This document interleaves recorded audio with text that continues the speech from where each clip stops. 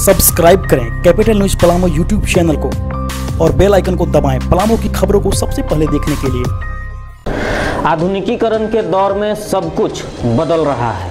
हम किसी भी क्षेत्र की बात करें तो तेजी से बदलाव देखा जा सकता है।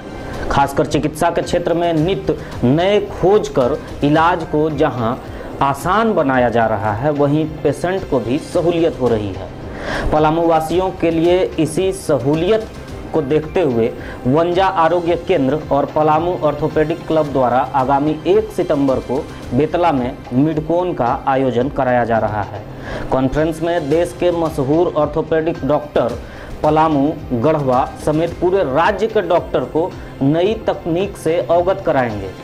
शहर के मशहूर ऑर्थोपेडिक डॉक्टर अरुण शुक्ला की माने तो इस कॉन्फ्रेंस से यहाँ के डॉक्टर को कई नई तकनीक के बारे में आसानी से समझ पाएंगे, जिसका सीधा लाभ पलामू वासियों को मिलेगा। ऑर्थोपेडिक एसोसिएशन का एक एनुअल कॉन्फ्रेंस होता है। ये पहली बार ऐसा देखा गया कि 12 महीने की अवधि काफ़ी लंबी होती है।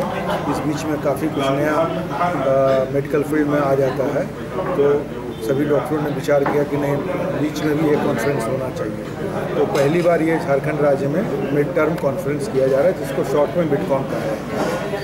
पलामू की जनता को अभी तो जैसे हम एज ए डॉक्टर वहाँ अटेंड करेंगे और नई नई बातें लोगों से सुनेंगे, सीखेंगे और उनके विचार जानेंगे, हम अपना विचार उनको बताएंगे, तो उससे हम लोगों को जो आदान प्रदान होगा उसका डायरेक्ट यानी कि प्रत्यक्ष रूप से तो कोई लाभ नहीं है, लेकिन अगर हम सीखेंगे तो उसका लाभ किसको जाएगा? परोक्ष रूप से तो ये यहाँ की जनता ही लाभान्वित होगी।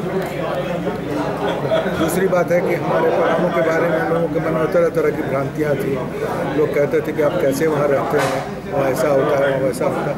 मैं इस चीज़ को दूर करना चाहता हूँ कि हम लोग जो है शांति प्रिय स्थान है, बिल्कुल शांति प्रिय लोग यहाँ रहते हैं और अखबार में जो कुछ निकलता भी है तो हमेशा वो सच नहीं होता है, बहुत अतिरंजित करके भी इस जगह को दिखलाया जाता है। अच्छा मैसेज